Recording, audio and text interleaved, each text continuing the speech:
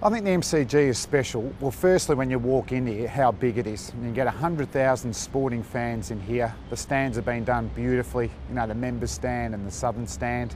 And I think as a player, even though they've changed the dressing rooms, the old dungeon downstairs where it had all the history where some of the greatest players had played, you could really feel that as a player.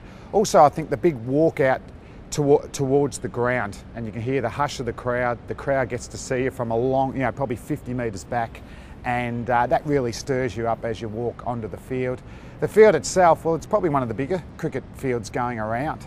So in that, everything about the MCG is big. And then obviously, as I mentioned before, the crowds. And there's nothing like being a Victorian in your home crowd at the MCG, playing against the Poms and getting a massive cheer if you're getting a few wickets and runs. Yeah, the wicket's an interesting one. It's probably suits all types of skills over the 5 days.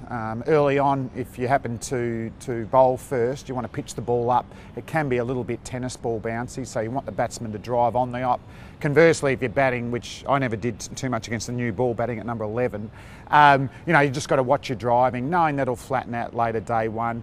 Best for batting day 2 and day 3, and then as the game goes on, you can get a little bit of reverse swing. Spinners played a part. Obviously, this was the great Shane Keith Warne's home ground, and he got wickets everywhere. I remember the last time the Ashes were here, I think he got his 700th wicket, which was amazing in front of a big crowd here. So it gives a bit for everyone, but you've got to be at the top of your game, and particularly with the atmosphere here with the big crowd.